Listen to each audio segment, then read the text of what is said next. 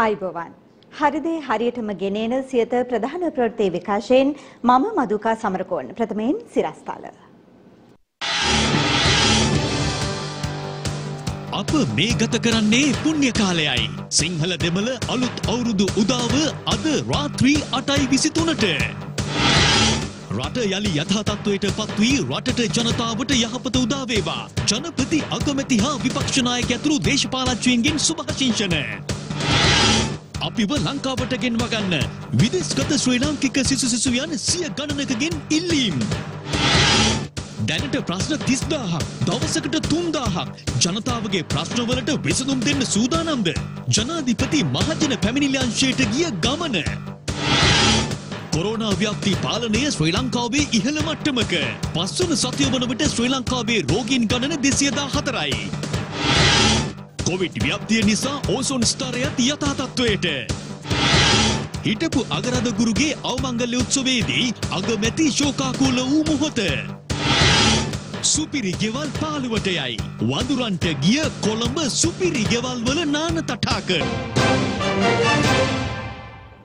ප්‍රථමයෙන් දේශීය පුවත් මුළු මහත් ලෝකයේම අද කතා කරන්නේ කොවිඩ් වෛරසය සහ ඉන් සිදුවන ජීවිත හානිය ඇතුළු ලෝකයේ පත්ව ඇති අසීරුතාවයන් පිළිබඳවයි.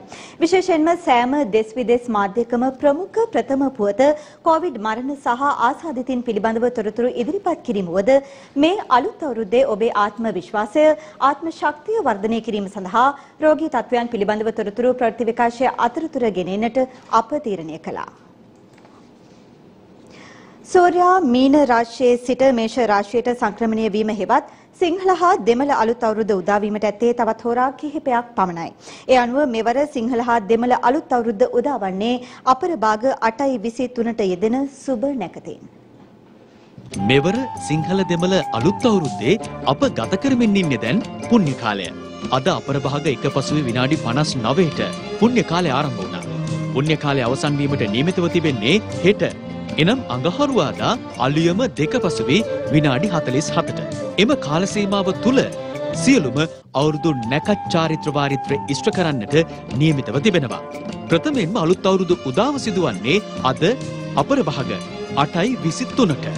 එලෙස සිංහල දෙමළ අලුත් අවුරුද්ද උදා වීමෙන් පසුව රාත්‍රී 10:05ට යෙදී තිබෙන නැකතට අනුව ශ්වේත වර්ණ සුදු පැහැති වස්ත්‍රාභරණයෙන් සැරසී නැගෙනහිර දිශාව බලා ලිප් බැඳ ගිනි මොලවා කිරි මිශ්‍ර කිරිබතක් සහ තල මිශ්‍ර කැවිලි වර්ගයක් මෙන්ම අග්ගලා පිළියෙල කිරීම ඉතා යෝග්‍ය බව ජ්‍යොතිෂයේ සඳහන් වනවා. ඉන් අනතුරුව වැඩ ඇල්ලීම ගනුදෙනු කිරීම සහ ආහාර අනුභවය සඳහා වන නැකත යෙදී තිබෙනවා. අද අපර භාග එනම් රාත්‍රී 10:43ට සුදු පැහැති වස්ත්‍රාභරණයෙන් සැරසී නැගෙනහිර දිශාව බලා සියලු වැඩ අල්ලා ගනුදෙනු කොට ඉන් අනතුරුව ආහාර අනුභව කිරීම ඊටම යෝග්‍ය බව ජ්‍යොතිෂයේ දැක්වෙනවා. අප මේ ගත කරමින් සිටින පුණ්‍ය කාලය තුල වෙනදනම් වෙහෙර විහාරස්ථාන දේවස්ථාන විවිධ ආගමික ස්ථානවලට ගොස් ඔබ ආගමික වතාවත් තුළ නිරත වනවා. පවතින තත්ත්වය අනුව මෙවර අලුත් අවුරුද්දේදී අපිට එවන් අවස්ථාවක් නැහැ. සෑම අවුරුද්දකදීම ජනතාවගෙන් පිරී යන ආගමික සිද්ධාස්ථාන අද මෙලෙස පාළුවට ගොස් තිබුණා.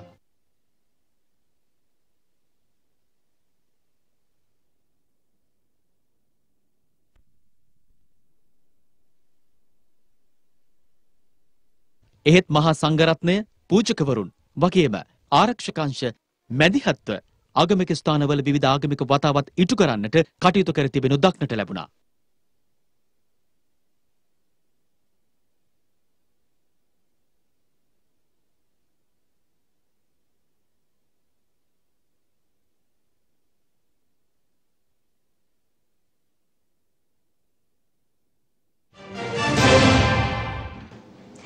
එළඹෙන්නා වූ සිංහල හා දෙමළ අලුත් අවුරුද්ද වෙනුවෙන් ජනාධිපතිවරයා අග්‍රාමාත්‍යවරයා විපක්ෂ නායකවරයා ඇතුළු ජනතා නියෝජිතින් සුබ පැතුම් පණිවිඩ නිකුත් කර තිබෙනවා.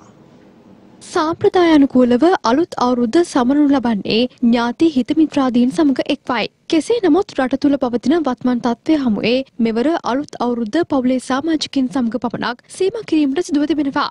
ජ්‍යොතිෂ්‍යානුකූලව සූර්යයා මීන රාශියෙන් මේෂ රාශියට සංක්‍රමණය වීම අලුත් අවුරුද්ද උදා වීම ලෙස සලකනු ලබනවා. ඒ අනුව මෙවර අලුත් අවුරුදු උදාව යෙදී ඇත්තේ රාත්‍රී 8:23ටයි.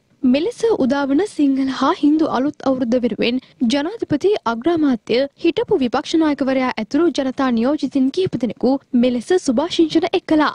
දේශීය අසිරිමත් මහා සංස්කෘතික මංගල්‍ය වන සිංහල සහ දෙමළ අලුත් අවුරුද්ද රටවැසි සියලු ජනතාවට සාමය සතුට සෞභාග්‍ය සපිරීමෙන්ම නිරෝගීමත් කාල පරිච්ඡේදයක් වේවායි ප්‍රාර්ථනා කරන බවයි ජනාධිපති ගෝඨාභය රාජපක්ෂ මහතා විසින් නිකුත් කළ අවුරුදු පණිවිඩයේ දැක්වෙන්නේ.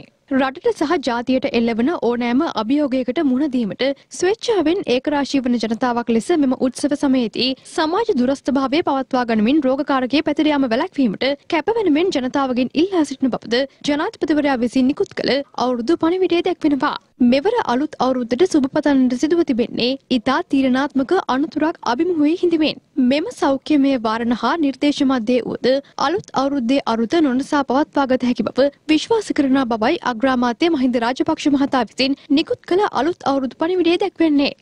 මීට පෙර අලුත් අවුරුද්ද යනු නැදැයි හිතමිතුරන් හමුවන කෙලිසිනාවන්ගෙන් පිරී ඉතිරෙන චාරිත්‍ර වාරිත්‍ර ඉටු කරන අසිරිමත් දිනයකි. නමුත් මෙවර එය සමාජ දුරස්ථභාවයේ ඉඳුරාම රැකිය යුතු දිනයකි. කෙසේ වෙතත් පවතින කටුක සමය නිමා කිරීම උදෙසා දිවි තෙවෙනි කොට ඔබ අප වෙනුවෙන් වෙහෙසෙන සෞඛ්‍ය ආරක්ෂක මාධ්‍ය අත්‍යවශ්‍ය සේවාවන්හි සියලු දෙනාට අපගේ ගෞරවනීය ප්‍රණාමය පුද කරන අතර සුබ අලුත් අවුරුද්දක් වේවායයි ප්‍රාර්ථනා කරන බවයි හිටපු විපක්ෂ නායක සජිත් ප්‍රේමදාස මහතා නිකුත් කළ අලුත් අවුරුදු පණිවිඩයේ දැක්වෙන්නේ.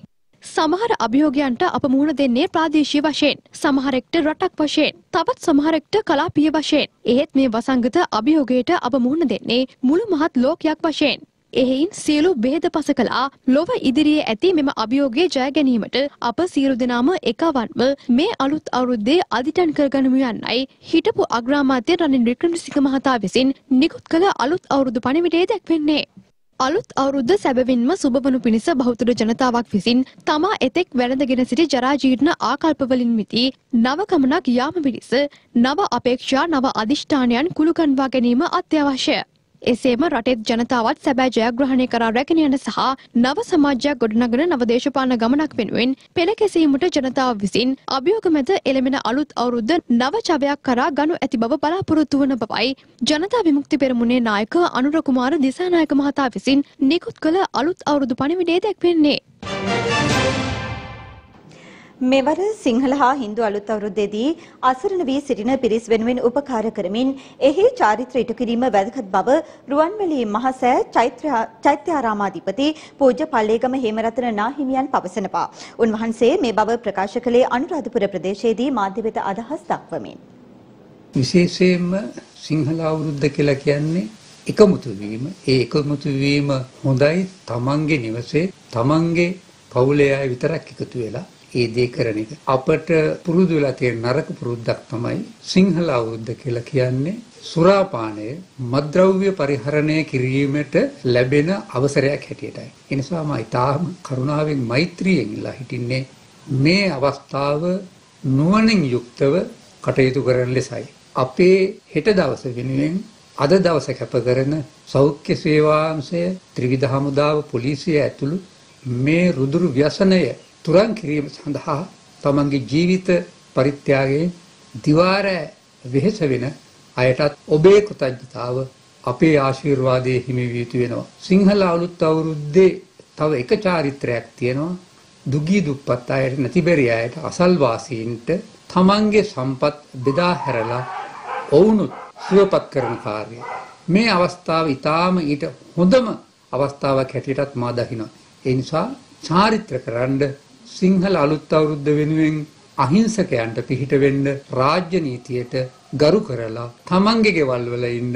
එහෙම අවුරුද්ද කළාම ඇති ශ්‍රී ලංකා වාසීන්ටත් ලෝක වාසීන්ටත් නිදුක් නිරෝගී සුවය ලැබෙන වසරක් වේවායි කියලා ප්‍රාර්ථනා කරනවා. ත්‍රිවන් සරණයි.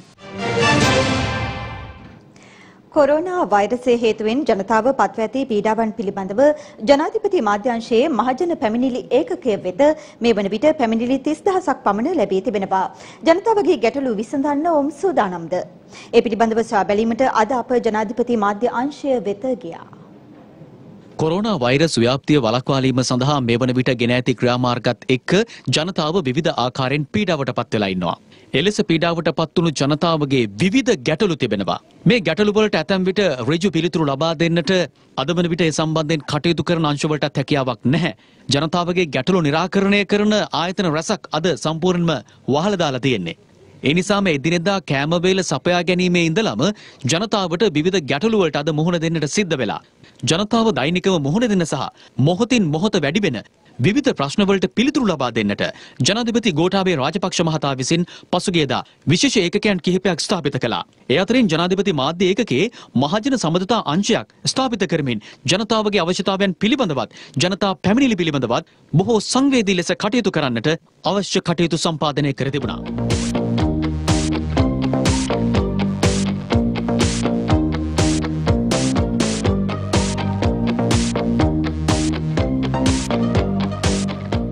ඔබට අත්‍යවශ්‍ය ආහාර ද්‍රව්‍ය ලබා ගැනීම, ඖෂධ ලබා ගැනීම, සමෘද්ධි සහ රජය ලබා දෙන වෙනත් දීමනා, පොදු ගැටලු, පොලිස් ගැටලු ඇතුළු පැමිණිලි මෙම අංශය වෙත 0114 35 45 50 0114 35 45 50 යන දුරකථන අංකය ඇමතීමෙන් ලබා දිය හැකියි. අපි අද ජනතාවට වැඩිපුර මේ සම්බන්ධයෙන් දැනුවත් වීමක් ලබා දෙන්නට ජනාධිපති මාධ්‍යංශයේ මේ විශේෂ මහජන සම්බන්ධතා අංශය වෙත පැමිණියා. සිංහල හා හින්දු අලුත් අවුරුදු දිනය අදට යෙදී තිබුණත් ඔබ වෙනුවෙන්ම සේවය සපයන නිලධාරීන් පිරිසක් තමයි ඔබට මාගේ මේ පසුපසින් පෙනෙන්නේ. මම මේ අවස්ථාවේදී රැඳී සිටින්නේ ජනාධිපති මාධ්‍ය ඒකකයේ මහජන සම්බන්ධතා අංශයේ. මෙම නිලධාරීන් පිරිස පැය 24 පුරාම ඔබ වෙනුවෙන් සේවාව සපයනවා. ඔබට අත්‍යවශ්‍ය ආහාර නැත්නම් ඖෂධ ඇතුළුව පොදු ගැටලු සම්බන්ධයෙන් යම්කිසි ගැටලු තිබෙනවා නම් මෙම ජනාධිපති මාධ්‍ය ඒකකයේ ස්ථාපිත කර තිබෙන මහජන පැමිණිලි අංශයට මහජන සම්බන්ධතා අංශයට එම පිළිබඳව ගැටලු ඉදිරිපත් කළ හැකියි. ඒ වෙනුවෙන් සුවිශේෂී වූ දුරකථන අංකයක්ද මහජන සම්බන්ධතා අංශය විසින් හඳුන්වා දී තිබෙනවා. දැනට මහජන සම්බන්ධතා ඒකකයට පැමිණිලි 30000කට වැඩි ප්‍රමාණයක් ලැබෙනවා. දෛනිකව පැමිණිලි 3000කට ආසන්න ප්‍රමාණයක් ලැබෙනවා. ඒ ලැබෙන පැමිණිලි අපි වර්ගීකරණය කරනවා. සමෘද්ධිය, ආහාර සම්බන්ධ ගැටලු, විහාර අධිපතිවරු මුහුණ දෙන ගැටලු, ඒ වගේම පොලිස් ඇඳුම් නීතිය සම්බන්ධ ගැටලු, සෞඛ්‍ය සම්බන්ධ ගැටලු මේ ආකාරයෙන් අපි වර්ගීකරණය කරලා විශේෂයෙන් විදේශගත අපේ ශිෂ්‍ය ශිෂ්‍යාවන් සහ විදේශගත ශ්‍රමිකයෝ මුහුණ පාන ගැටලු ඒ ආකාරයෙන් අපි මේ මධ්‍යස්ථානයේ වර්ගීකරණය කරලා තියෙනවා. ඒ අනුව අදාළ දුරකථන ඇමතුම ලැබුණම ඒ අදාළ අංශයට යොමු කරලා ඒ අංශය මගින් ඒ දුරකථන ඇමතුම සටහන් කරගෙන අදාළ ආයතනත් එක්ක සම්බන්ධීකරණය කරනවා විතරක් නෙමෙයි ඒකට අවශ්‍ය විසඳුම යොදමින් ඒ විසඳුම ලබා දුන් බව නැවත ඒ දුරකථන ඇමතුම ලබා දුන් කෙනාට දුරකථන ඇමතුමක් ජනාධිපති කාර්යාලය හරහා ලබා දීලා කියනවා ඔබගේ ප්‍රශ්නයට මෙන්න මේ විසඳුම අපි ලබා දුන්නා කියලා ඒ කාර්යභාරයත් අපි මේ ආයතනයෙන් මේ මධ්‍යස්ථානයෙන් සිදු වෙනවා. COVID-19 වෛරසය ශ්‍රී ලංකාව තුළ පැතිර යාම වැළැක්වීමේ ක්‍රියාවලිය ඉතාම ප්‍රශස්ත මට්ටමින් සිදු කර ඇති බවට දෙස් විදෙස් සමීක්ෂණ වාර්තාවලින් තොරතුරු අනාවරණය වනවා. ඒ අනුව ශ්‍රී ලංකාවට තව නොබෝ දිනකින් සාමාන්‍ය තත්වයට පත්වීමට හැකිවනු ඇති බවයි විශ්ලේෂකයන්ගේ මතය වී තිබෙන්නේ. කෙසේ වෙතත් ලෝකයේ වැඩිම කොරෝනා රෝගීන් ගණනක් වාර්තා වන 5 වන සතිය වන විට ශ්‍රී ලංකාවෙන් වාර්තා වන්නේ රෝගීන් 214ක්. ජෝන්ස් හොප්කින්ස් විශ්වවිද්‍යාල වෙබ් අඩවියේ නව කොරෝනා වෛරසය පිළිබඳව පළ කර ඇති තිරස් ප්‍රස්ථාරයට අනුව මෙරට කොරෝනා වෛරසය පැතිරී යාම මේ වන විට අඩු වෙමින් පවතින බව මෙලෙසම වෙබ් අඩවිය පෙන්වා දෙනවා. මෙවන විට COVID-19 හෙවත් නව කොරෝනා වෛරස ආසාදනයෙන් මෙරට පූර්ණ සුවය ලබා පිටව ගොස් ඇති සංඛ්‍යාවද 56ක් ලෙස ඉහළ ගොස් ඇති බව ඊයේ දින වන විට වාර්තා වුණා. ඒ අනුව මේ වන විට ආසාදිතයින් 4න් 1කට වැඩි පිරිසක් පූර්ණ සුවය ලබා අංගොඩ ජාතික බෝවන රෝග විද්‍යායතනයෙන් පිටව ගොස් තිබෙනවා. ඒ අනුව ආසාදිතයින් 147 දෙනෙකු මේ වන විට දිවයිනේ රෝහල් කිහිපයක ප්‍රතිකාර ලබන අතර සෞඛ්‍ය ප්‍රවර්ධන කාර්යාලය විසින් නිකුත් කළ වීඩියෝ පටයක නව කොරෝනා වෛරසය ආසාදනය වී පූර්ණ සුවය ලැබූ පුද්ගලයෙකු තම අත්දැකීම විස්තර කර තිබුණේ මේ ආකාරයෙන්.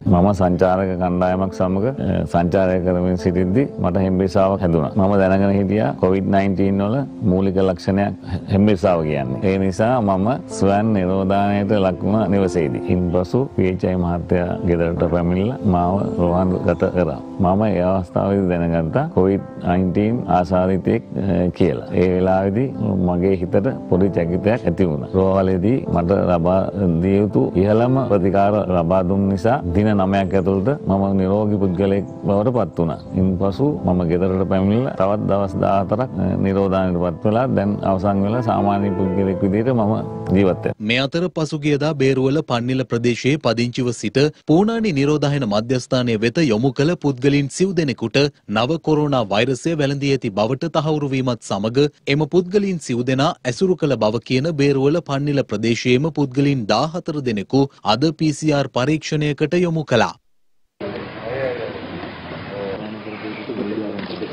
අද දින අපේ කළුතර මහරෝහලේ වෛද්‍යකාර මණ්ඩලයේ හෙදකාර මණ්ඩලය ඇතුළු සෞඛ්‍ය වෛද්‍ය ජාතික සෞඛ්‍ය විද්‍යායතනයේ මහජන සෞඛ්‍ය පරීක්ෂකවරුන්ගේ සහයෝගය ඇතිව කිසිදු රෝග ලක්ෂණයක් නොමැති නමුත් රෝග වාහකයන්ගේ ඉතා සැක කටයුතු ලෙස හැසිරෙන පුද්ගලයන් 14 දෙනෙකුගේ ජෛව පටල සාම්පල් ලබාගෙන MRI එකට අපි ඒක පරීක්ෂණ කිරීම සඳහා යවනු ලැබුවා. ඊට අමතරව අපිට බේරුවල සෞඛ්‍ය වෛද්‍ය නිලධාරී ප්‍රදේශය තුල මේ වන විට මුළු දිස්ත්‍රික්කය තුලින් වාර්තා වන රෝගීන් සංඛ්‍යාවෙන් 53%ක් ප්‍රතිශතයක් දක්වා ඉහළ නැග තිබෙනවා බේරුවල සෞඛ්‍ය වෛද්‍ය නිලධාරී කාර්යාලය තුලින් වාර්තා වන රෝගීන් ගණන. මීට සතියකට පෙර එම ප්‍රතිශතය තිබුණේ 46%ක ප්‍රතිශතයක්. දැනට සතියකට පසු එය ඉහළ යාමක් පෙන්눔 කරනවා. එම නිසා අපි කමියුනිටි ස්ක්‍රීනින් ඒ කියන්නේ අපි සමාජය තුලට ගොස්, ගෙවල් වලට ගොස් කරන මෙම ජෛව පටල සාම්පල ලබා ගැනීම දිකටම සිදු කරනවා. එමෙන්ම ජායල සුදුවැල්ල ප්‍රදේශයෙන් හමු වූ නව කොරෝනා වෛරසය ආසාදනය වූ පුද්ගලයන් සමග සම්බන්ධතා පැවැත් වූ පුද්ගලයන් 32 දෙනෙකු ඔළුවිල් නාවික හමුදා කඳවුරේ ස්ථාපිත කර ඇති නිරෝධායන මධ්‍යස්ථානය වෙත යොමු කර තිබෙනවා. මේ අතර නව කොරෝනා වෛරසය වැළඳි තවත් කාන්තාවක ඊයේ රාත්‍රියේ වරකාපොළ නියදුරුපොළ ප්‍රදේශයෙන් හමුව තිබෙනවා. මෙම කාන්තාව ශ්‍රී ලංකන් ගුවන් සමාගමේ පවිත්‍රතා සේවිකාවක ලෙස කටයුතු කර ඇති අතර ඇය සමග සිටි සීදුව ප්‍රදේශයේ පදිංචි තවත් කාන්තාවකගෙන් මෙම රෝගය වැළඳී ඇති බවයි සෞඛ්‍ය අංශ පවසන්නේ. ඊයේ දින ඇති වූ සංකූලතා හේතුවෙන් කෑගල්ල මහරෝහල වෙත යොමු කළ අතර එහිදී ලබාගත් සාම්පල මගින් මැයට කොරෝනා ආසාදනය වී ඇති බවට තහවුරු වී තිබෙනවා. ඊයේ රාත්‍රියේම එම කාන්තාව අංගොඩ ජාතික බෝවන රෝග විද්‍යායතනය වෙත යොමු කළා. ඒ අනුව අද දින සෞඛ්‍ය වෛද්‍ය නිලධාරී කාර්යාලයේ මහජන සෞඛ්‍ය පරීක්ෂකවරු විසින් ඇය ජීවත් වූ නිවස සහ තවත් ඥාති නිවසක් නිරෝධායනයට ලක් කිරීමට සෞඛ්‍ය අංශ කටයුතු කළා. අද ඇවිල්ලා 13 වෙනිදානේ. ඒකට ලබන 27 වෙනිදා වෙනකම් ඔයගොල්ලන්ට කොහෙවත් යන්න බෑ, ගෙදරටලා ඉන්න ඕන. මොන හරි අවශ්‍ය දෙයක් තියෙනවා නම් ඕන කෙනෙකුට ළඟින් ගෙනත් තියලා යන්න කියන්න. එලිපහලට යන්න බෑ. කිසිම හේතුවකට මේ දවස් 14 රැඳිලා ඉන්න.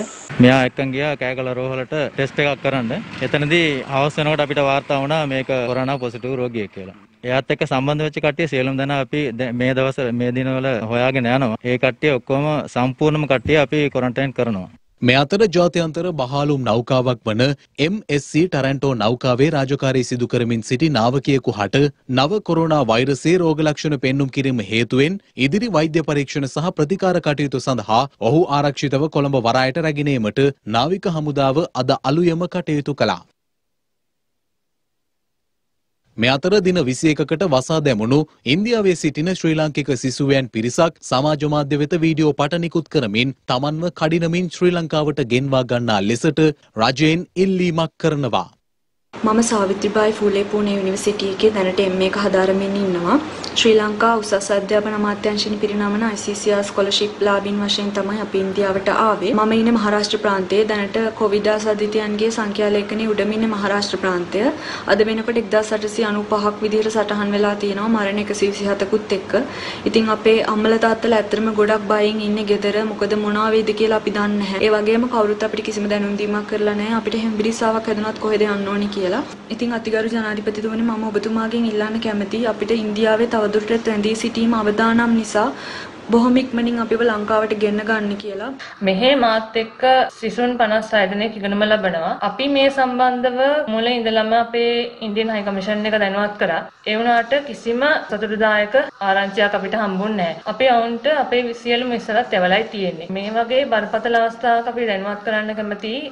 අපේ අතිකඩ ජනාධිපතිතුමා ඇතුළු සියලු ඉහළ නිලධාරීන්ව අපිව හැකිතාක් ඉක්මනින් ශ්‍රී ලංකාවට ගෙන්ව ගන්න. මේ අතර ඉන්දියාවේ පංජාබ් ප්‍රාන්තයේ ලව්ලි ප්‍රොෆෙෂනල් යුනිවර්සිටිහි ඉගෙනුම ලබන ඉන්දියානු සිසුවියකට නව කොරෝනා වෛරසය වැළඳී තිබීම හේතුවෙන් එම විශ්වවිද්‍යාලයේ ඉගෙනුම ලබන ශ්‍රී ලාංකික සිසුවියන් මේ වන විට දැඩි බිහිතියකට පත්ව තිබෙන බව සියත ප්‍රවෘත්ති වෙත ප්‍රකාශ කළා. මෙහි ශ්‍රී ලාංකික සිසුවියන් 110ක් පමණ ඉන්නවා. ඇත්තටම අපි මේ වන විට ගොඩාක් අවදානම් තත්ත්වයක ඉන්නේ. මොකද ඊයේ වන විට අපේ යුනිවර්සිටි එකේ නිවාසිකාගාරය තුල සිටම හමු වුණා කොවිඩ් ආසාදිත සිසුවියක්. ඒ තත්ත්වය තුල අපි අපේ දෙමාපියන් පවා ගොඩක් බයෙන් ජීවත් වෙන්නේ. දැනටත් අපිට කිසිම සෞඛ්‍යමය පහසුකමක් නැහැ. යාළුවා අපිව අඩුමතරමේ පරීක්ෂාවකටවත් ලක් කරේ නැහැ. ඉතින් අපිට කියන්න දන්නේ නැහැ අපිට ඒ රෝගේ වැළඳිලා තියෙනවද කියලා. ඉතින් අපි ඉන්නේ හරිම අවදානම් තත්ත්වයක.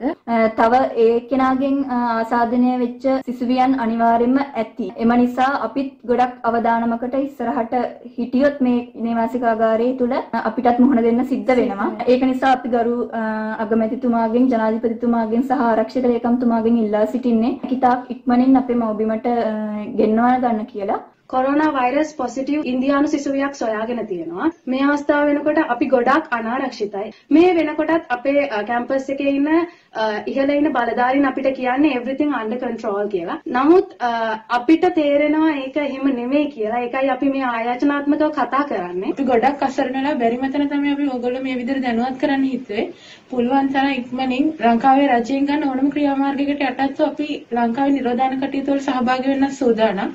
පුළුවන් තරම් ඉක්මනින් අපිව ලංකාවට ගෙන්න ගන්න කියන ආයාචනය තමයි අපි මේකෙන් කරන්නේ.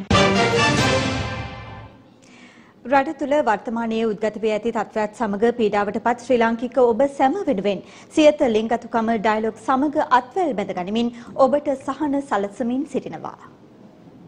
සියත ලිංගතුකම දැන් ඩයලොග් සමග ඔබේ ළඟටම. රට තුළ ව්‍යාප්ත වෙමින් පවතින කොරෝනා වෛරසය හේතුවෙන් තම අවශ්‍යතා සපුරා ගැනීමට නොහැකිව පීඩාවට පත් වී සිටින අසරණ අපේම සහෝදර ජනතාව වෙනුවෙන් අත්‍යවශ්‍ය වියලි ආහාර ද්‍රව්‍ය ලබා දීමට සියත ලිංගතුකම ඩයලොග් සමග අත්වැල් බැඳ ගනිමින් පියවර ගත්තා. මෙලෙස සියත ලිංගතුකම ඩයලොග් සමග එක්ව සිදු කරන සමාජ සත්කාර මෙහෙවරේ 7 වන දිනය රත්නපුර පැල්මඩුල්ල පුරාණ රජමහා විහාරස්ථානය ඇඹිලිපිටිය ශ්‍රී බෝධිරාජ ධර්මායතනය සහ තනුමල්විල මහවැව ශ්‍රී මුතුපෝරුවගල විහාරස්ථානයන් කේන්ද්‍ර කර ගනිමින් පැවැත්වුණා. වොයිස් ඔෆ් ඒෂියා මාධ්‍යජාලයේ සභාපති රොෂාන්ත කාර්යපෙරු මහතාගේ පූර්ණ මඟ පෙන්වීම යටතේ සියත ලිංගතුකම ඩයලොග් සමග එක්ව සිදු කරගෙන යනු ලබන සමාජ සත්කාර මෙහෙවර මේ වන විට දිවයිනේ බොහෝ ප්‍රදේශයන් ආවරණය කරමින් පවතිනවා. ඒ අනුව රත්නපුර දිස්ත්‍රික්කයේ අසරණව පීඩාවට පත්ව සිටින ජනතාව වෙනුවෙන් වෙන් කළ අත්‍යවශ්‍ය වියලි ආහාර ද්‍රව්‍ය පැල්මඩුල්ල පුරාණ රජමහා විහාරස්ථානයේ වෙත ගොස් බාර දීම සිදු කෙරුණා.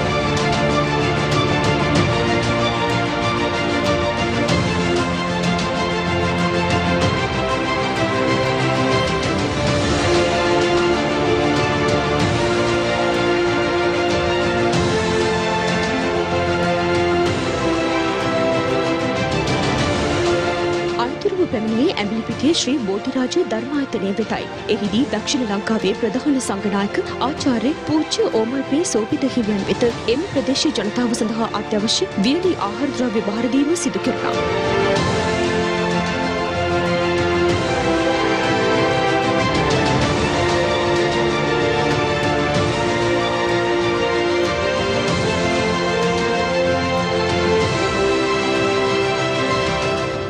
සියත ලිංගතුකම ඩයලොග් සමග එක්ව සිදු කරගෙන යනු ලබන සමාජ සත්කාර මෙහෙවර ඉන් අනතුරුව දියත් කරනු ලැබුවේ තනමල්විල මහවැව ශ්‍රී මුතුපෝරුවගල විහාරස්ථානය කේන්ද්‍ර කර ගනිමින්. එහිදී තනමල්විල මහවැව ශ්‍රී මුතුපෝරුවගල විහාරස්ථානයේ විහාරාධිපති පූජ්‍ය මාගම්මන ප්‍රේමානන්ද ස්වාමීන් වහන්සේ බැහැදක ආශිර්වාද ලබා අත්‍යවශ්‍ය වියලි ආහාර ද්‍රව්‍ය බාර දෙනු ලැබුවා.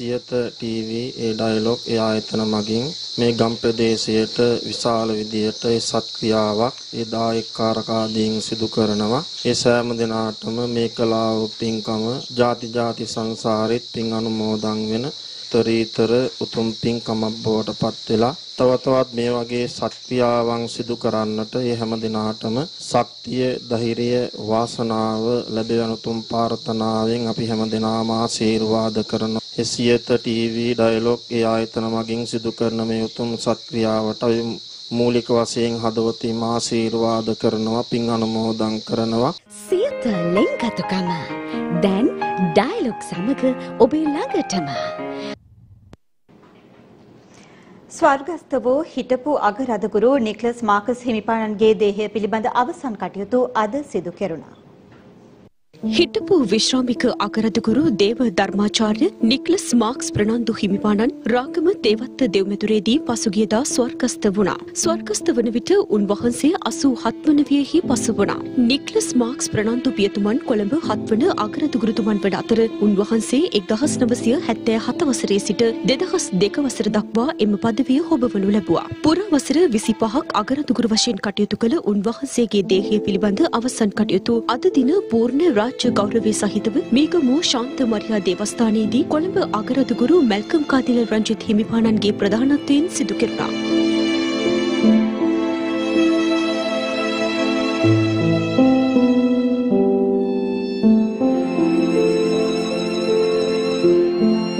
ඔබ වහන්සේ තුලින් දේව ජනතාවට කරන ලද අපරිමිත සේවය අවුරුදු 25ක් තිස්සේ රදගුරු ඔටුන්න සමහර වෙලාවට ඒ කටුවට ආත්ම වේදනාකාරී අත්දැකීම් වෙන වෙලාවල් තියෙනවා. ඒ වගේ ගැඹුරු කැපවීමකින් වහන්සේ අපට සේවය කළා. වහන්සේට ස්තුතියි. මෙම අවස්ථාවට පැමිණි අග්‍රාමාත්‍ය මහින්ද රාජපක්ෂ මහතා සහ පූජ්‍ය ඕමල්පේ සෝපිත හිමියන් ඇතුළු ආගමික නායකින් උන්වහන්සේගේ දේහයට අවසන් ගෞරව දක්වනු ලැබුවා. හිටපු අගරදගුරු නික්ලස් මාක්ස් ප්‍රනන්දු හිමිපාණන්ගේ දේහය පිළිබඳ අවසන් කටයුතු සිදුවන අවස්ථාවට සහභාගී වූ අග්‍රාමාත්‍ය මහින්ද රාජපක්ෂ මහතා සිය කතාවේදී ඉතා සංවේදී වන අයුරුද දක්නට ලැබුණා. ශ්‍රී ලංකාවේ රාජ්‍ය පාලකයන් සමග ඉතා සුවදශීලීව කටයුතු කළ එතුමා අපේ රටේ ආගමික ජාතික සමගිය ඇති කිරීම සඳහා හැම විටම දායක වුණා. මට මේ අවස්ථාවේදී මතක් වෙනවා වහන්සේ නායකත්වය දුන්නා ඉන්දියානු සාම හමුදා ලංකාවට ආපු අවස්ථාවේදී ඒ හමුදා ඉවත් කරවීම සඳහා ජනතාව ඇති කරගත් සටන ඇත්ත වශයෙන්ම එක්තරා විදිහක නායකත්වයක් උන්වහන්සේගෙන් ලැබුණයි කියන එක මේ අවස්ථාවේදී පෞද්ගලිකව මා ප්‍රකාශ කළ යුතු තියෙනවා. 88-89 භීෂණය, LTT ත්‍රස්තවාදය, කොටි ත්‍රස්තවාදය අභියෝගමත්ව කාලයක තමයි උන්වහන්සේ අගරදගුරු වශයෙන් පදවිය ධර්මින් වාර්ගික සහ ආගමික සාමය සඳහා උන්වහන්සේ කටයුතු කළේ.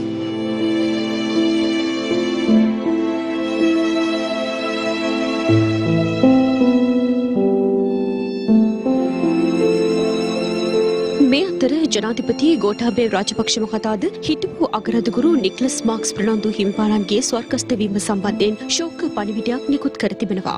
එම නිවේදනය මගින් ජනාධිපතිවරයා පෙන්වා දෙන්නේ බෞද්ධ භික්ෂුන් වහන්සේ සහ සෙසු ආගමික උතුමන් සමග සමීපව ඇසුරු කරමින් ජාතික ආගමික පුනරුදය සහ ආගමික සහජීවනය උන්වහන්සේ අර්ථවත් කළ බවයි. ඒ සඳහා සමස්ත පුරවැසියාගේ ගෞරවයත් කෘතවේදීත්වයත් උන්වහන්සේ වෙත පුද කරන බව ජනාධිපතිවරයා නිකුත් කළ නිවේදනයේ සඳහන්.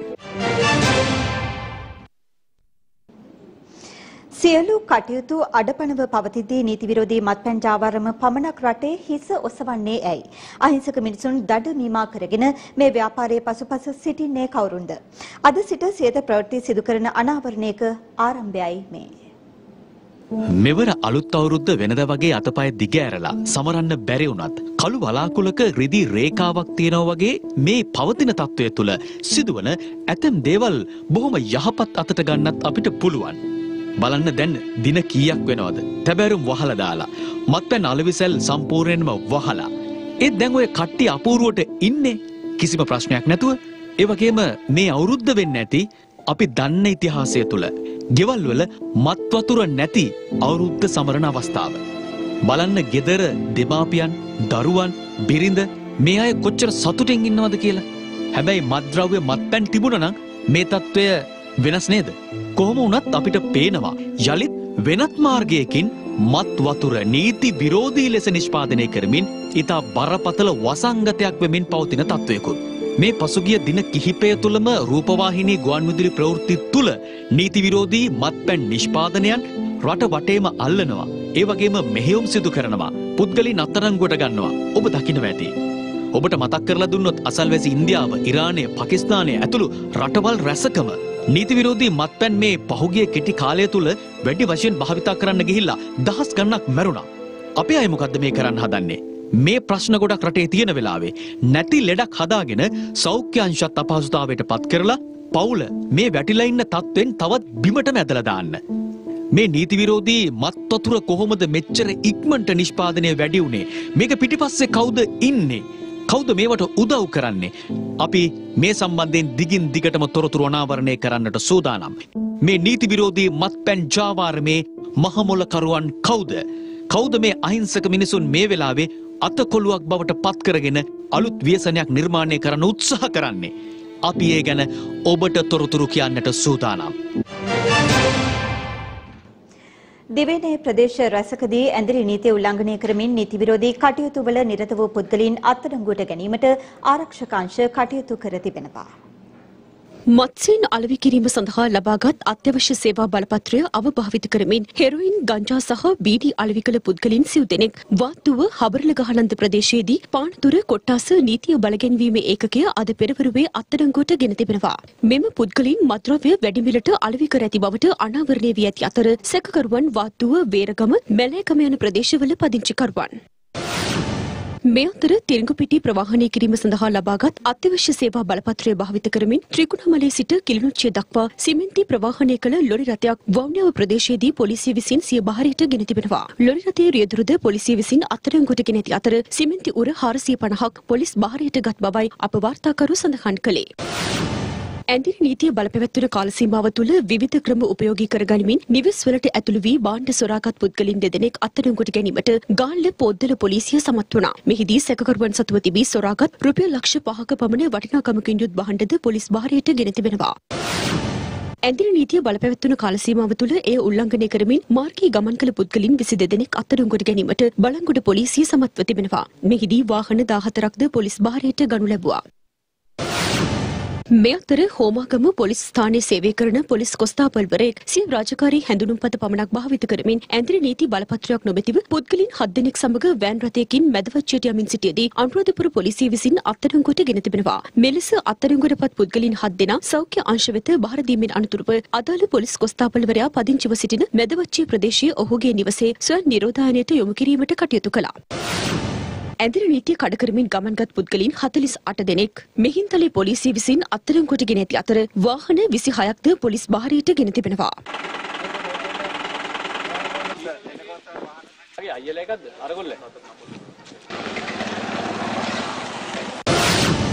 මේ අතර පොලිස් මාර්ගබාධක අසල අදත් වාහන සහ පුද්ගලයන් සෝදිසි කිරීම සිදු කළා.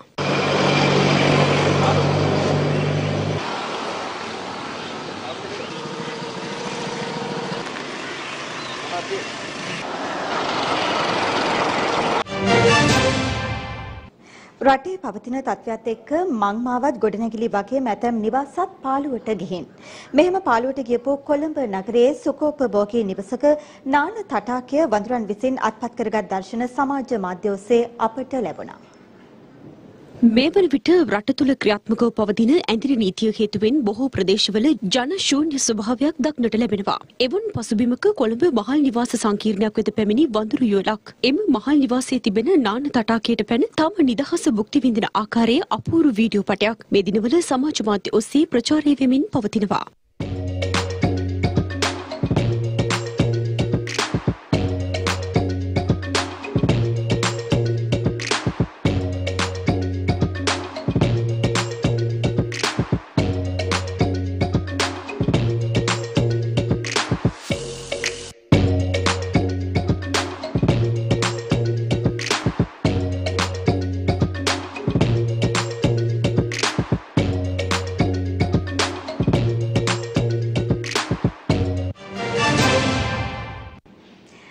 වායුගෝලයට නිකුත් වන හානිකර රසායනික ද්‍රව්‍ය විශාල වශයෙන් අඩුවීම හේතුවෙන් පෘථිවියට ඉහළින් ඕසෝන් ස්තරයේ හානි වී තිබූ කොටස යලි යථා තත්ත්වයට පත්වෙමින් පවතින බව විද්‍යාඥයන් පවසනවා.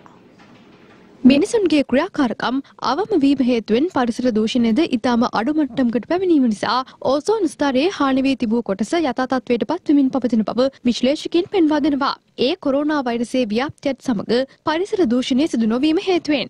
ඒ අනුව ඇන්ටාර්ක්ටිකාවට ඉහළින් වූ ඕසෝන් ස්තරයේ සිදුරක් නැවත යථා තත්ත්වයට පත්වන බවයි අධ්‍යයනයකින් හෙළිවී ඇත්තේ. මෙලෙස ඕසෝන් වියන ස්ථාවර වීමත් සමග ස්වභාවික විපත් අඩු විය හැකි බවටයි පරීක්ෂකයින් පෙන්වා දෙන්නේ. මේ අතර වෛරසය හේතුවෙන් දැඩි බලපෑමක් එල්ල වූ ඉතාලියේ සුවය ලබා ඇති රෝගීන්ගේ ප්‍රතිශතය 20% වන අතර ස්පාඤ්ඤයෙන් සුවය ලබා ඇති රෝගීන් සංඛ්‍යාව 37%ක්. ප්‍රංශීත වෛරසය ආසාදනය වූ සංඛ්‍යාවෙන් 21%ක පිරිසක් සුවය ලබා ඇති බවයි විදෙස් මාධ්‍ය වාර්තා කළේ. වෛරසයේ නිජ භූමිය වූ චීනයෙන් මේ වන විට වාර්තා වන කොරෝනා රෝගීන් සංඛ්‍යාව අවම මට්ටමක පවතින බව එරට සෞඛ්‍ය අංශ අවධාරණය කර සිටිනවා. කෙසේ වෙතත් චීනය පුරා වෛරසය පැතිර යාම වැළැක්වීම සඳහා චීනයට ඇතුළු වන පුද්ගලයන්ගේ සංඛ්‍යාව 90%කින් අඩු කිරීමටයි චීන බලධාරීන් කටයුතු කර ඇත්තේ. ඒ අනුව චීනය සිය දේශ සීමා හරහා ගමන් කරන පුද්ගලයන් සංඛ්‍යාව සීමා කිරීමට කටයුතු කර ඇති බවයි එරට ආගමන විගමන දෙපාර්තමේන්තුව සඳහන් කරන්නේ. ලොව රටවල් විශාල ප්‍රමාණයකට වෛරසයේ බලපෑම් එල්ල වී ඇති පසුබිමක් තුළ වෛරසය වැළඳී පසුගියදා දැඩි සත්කාර ඒකකයට ඇතුළත් කෙරුණු බ්‍රිතාන්‍ය අග්‍රාමාත්‍ය බොරිස් ජොන්සන් ප්‍රතිකාර ලබා ගැනීමෙන් අනතුරුව ඊයේ දින රෝහලින් පිටව ගියා. ආර්ථික මධ්‍යස්ථාන වසා දැමීම හේතුවෙන් පීඩාවට පත්ව සිටින ගොවීන්ට සහ වෙළඳුන්ට සහනයක් සලසමින් රජය විසින් එළවලු සහ පළතුරු මිලදී ගැනීම අඛණ්ඩව සිදු කරමින් පවතිනවා. ඒ අනුව මේ වන විට කිලෝග්‍රෑම් ලක්ෂ 10කට ආසන්න ප්‍රමාණයක් එළවලු මිලදීගත් බවයි ජනාධිපති කාර්යසාධක බලකාය සඳහන් කළේ. සිංහල දෙමළ අලුත් අවුරුදු සහ පාස්කු සමය තුළ පාරිභෝගික ජනතාවට එළවලු සහ පළතුරු හිඟයකින් තොරව බෙදා හැරීමේ අරමුණින් විශේෂයෙන්ම නුවරඑළිය සහ දඹුල්ල ආර්ථික මධ්‍යස්ථාන කේන්ද්‍ර කර ගනිමින් රට පුරා එළවලු හා පළතුරු අස්වැන්න මිලදී ගැනීම සඳහා වැඩපිළිවෙලක් රාජ්‍ය විසින් ක්‍රියාත්මක කරමින් පවතිනවා. මේ සඳහා අවශ්‍ය අරමුදල් නුවරඑළිය සහ මාතලේ දිස්ත්‍රික් ලේකම්වරුන් වෙත දැනටම නිදහස් කර ඇති අතර ආර්ථික මධ්‍යස්ථාන සහ ප්‍රාදේශීය ලේකම් කාර්යාල මට්ටමින් එළවලු මිලදී ගැනීමේ කටයුතු ක්‍රියාත්මක වනවා. නුවරඑළිය ආර්ථික මධ්‍යස්ථානය වෙත ලැබුණු සියලුම එළවලු තොග ඊයේ දිනය තුළම මිලදීගත් අතර ඊයේ මධ්‍යම රාත්‍රිය වන විට රට පුරා බෙදා හැරීමට කටයුතු කළ බවයි ජනාධිපති කාර්යසාධක බලකාය පවසන්නේ. මේ වන විට දිස්ත්‍රික්ක 15ක් කේන්ද්‍ර කර ගනිමින් රාජ්‍ය විසින් කිලෝග්‍රෑම් 9,40,10ක පමණ ප්‍රමාණයක් ගොවීන්ගෙන් මිලදීගෙන තිබෙනවා. නුවරඑළියෙන් පමණක් එළවලු කිලෝග්‍රෑම් 3,17,396ක ප්‍රමාණයක් මෙන්ම දඹුල්ල සහ තමුත්තේගමින් එළවලු කිලෝග්‍රෑම් 5,86,614ක ප්‍රමාණයක් මිලදී ගැනීමට කටයුතු කර තිබෙනවා. රට ව්‍යසනයකට මුහුණ දී සිටින මේ අවස්ථාවේදී එම ව්‍යසනයේ හේතුවෙන් දුෂ්කරතාවයකට පත් වී සිටින විශේෂයෙන්ම තමන් විසින් නිෂ්පාදනය කරන ලද කෘෂිකාර්මික භාණ්ඩ එහෙම නැත්නම් එළවලු සහ පළතුරු අලෙවි කර ගැනීමට අපහසුතාවෙන් පෙළෙන ගොවි ජනතාව සහ විශේෂයෙන්ම එම භාණ්ඩ මිලදී ගැනීමට අපේක්ෂාවෙන් සිටින පාරිභෝගික ජනතාව වෙනුවෙන් සහන සැලසීමට රජය අත්‍යවශ්‍ය සේවා සඳහා වන ජනාධිපති කාර්යසාධක බලකායේ මෙහෙවීමෙන් විශේෂ වැඩපිළිවෙලක් ක්‍රියාත්මක කර තිබෙනවා. මෙම වැඩසටහන ක්‍රියාත්මක වන ආකාරය පිළිබඳ කරුණු කීපයක් ඉදිරිපත් කළහොත් මේම වැඩසටහන මූලික වශයෙන් ක්‍රියාත්මක වන්නේ ප්‍රධාන වශයෙන්ම ආර්ථික මධ්‍යස්ථාන 3ක් කේන්ද්‍ර කරගනිමින්. එනම් නුවරඑළිය, දඹුල්ල සහ අනුරාධපුර යන ආර්ථික මධ්‍යස්ථාන 3 කේන්ද්‍ර කරගනිමින් මේ වැඩසටහන ක්‍රියාත්මක වෙනවා. ඒ අනුව එම දිස්ත්‍රික්කයන්හි දිසාපතිවරුන්ට නුවරඑළිය, මාතලේ සහ අනුරාධපුර දිසාපතිවරුන්ට රජය වෙනුවෙන් එළවලු සහ පළතුරු ඍජුව මිලදී ගැනීමට අවශ්‍ය ප්‍රතිපාදන මේ වන විට ලබා දී තිබෙනවා. මේ මොහොතේ පීඩාවට පත් ජනතාව වෙත සහන සැලසීමට කාගේල් සමාගම විසින් පෙරමුණගෙන කටයුතු කරනු ලබනවා. මේ වන විට සිය අස්වැන්න අලෙවි කරගත නොහැකිව අසරණ වූ ශ්‍රී ලාංකේය ගොවීන් මුහුණ පා ඇති තත්වයට අවධානය යොමු කළ කාගිල්ස් ආයතනය ඔවුන්ට අත දීම සඳහා පසුගියදා මිහින්තලය පුහුණු මධ්‍යස්ථානයේදී එළවලු සහ පළතුරු මිලදී ගැනීමට කටයුතු කළා. රට තුළ පවතින තත්ත්වය හමුවේ ප්‍රාදේශීය මාධ්‍යවේදීන් හා කලාකරුවන් ඇතුළු පිරිස් පත්ව ඇති අපහසුතාවයෙන් මුදා ගැනීම සඳහා ජනාධිපති කාර්යසාධක බලකාය විසින් ඉදිරියේදී විශේෂිත වැඩපිළිවෙලක් ක්‍රියාත්මක කිරීමට සූදානම් බව අමාත්‍ය බන්දුල ගුණවර්ධන මහතා පවසනවා. හෝමාගම ප්‍රදේශයේදී මාධ්‍ය වෙත අදහස් දක්වමින් ඒ මහතා මේ බව ප්‍රකාශ කළා. අපේ රටේ ජනමාධ්‍යවේදීනුත් මේ අවස්ථාවේදී කරන්නේ ජාතික වගකීමක් යුතුකමක්. මොකද ජාතික ව්‍යසනයක් පවතින අවස්ථාවේදී ඒ පළාත්වල ඇතිවන තත්ත්වයන් පිළිබඳ නිවැරදි වාර්තාකරණය සඳහා විශාල රාජකාරියක් ප්‍රාදේශීය මාධ්‍යවේදීන් විසින් කරනවා. මාධ්‍ය විශේෂ අමාත්‍යවරයා වශයෙන් මේ ඇති වෙලා තියෙන ආර්ථික දුෂ්කරතාවය පිළිබඳ මට හොඳ අවබෝධයක් තියෙනවා. එනිසා පසුගිය සතියේ කැබිනට් මණ්ඩලයේදී මේ බව අපි සාකච්ඡා කිරීමෙන් අනතුරුව අතිගරු ජනාධිපතිතුමා විසින් නියම කරනු ලැබුවා. මේ පිළිබඳ වෙනම විශ්ලේෂණාත්මක විග්‍රහයක් කරගෙන බසිල් රාජපක්ෂ මැතිතුමාගේ නායකත්වයෙන් පිටලා තිබෙන සහන සැලසීමේ ජනාධිපති කාර්ය සාධක බලකාය හරහා ඒ සඳහා යම්කිසි විකල්ප ක්‍රියාමාර්ගයක් ගන්න. එනිසා මම හිතනවා ඉදිරි සතිවලදී ප්‍රාදේශීය මාධ්‍යවේදීන්ට කලාකරුවන්ට පෙරපාසල් ගුරුවරුන්ට ජනාධි පිරිස්වලට විශේෂිත වැඩපිළිවෙලක් ඒ කමිටුව විසින් සකස් කරයි කියලා ඒ පිළිබඳ කැබිනට් මණ්ඩලය නියම කළා. දැන් රටවටා පුවත් කිහිපයක් කෙටියෙන්.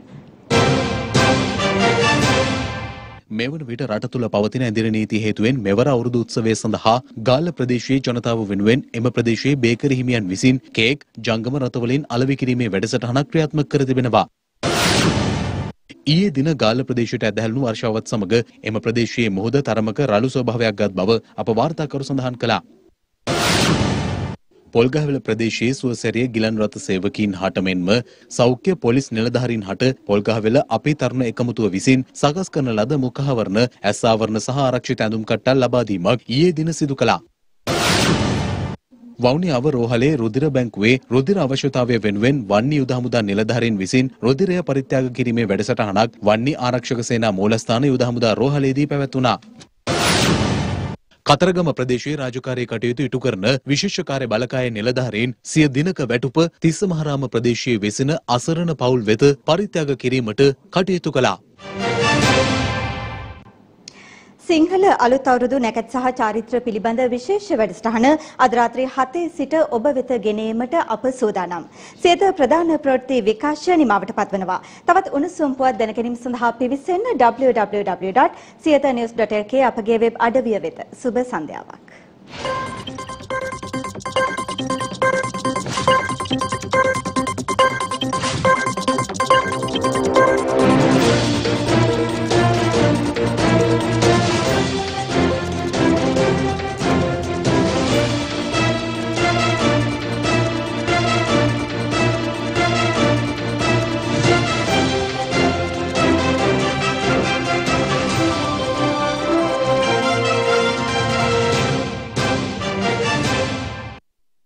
දිනපතා අලුත් වීඩියෝ සහ ප්‍රවෘත්ති නැරඹීමට ඉහත බටන් එක ක්ලික් කර සියත TV සබ්ස්ක්‍රයිබ් කරන්න.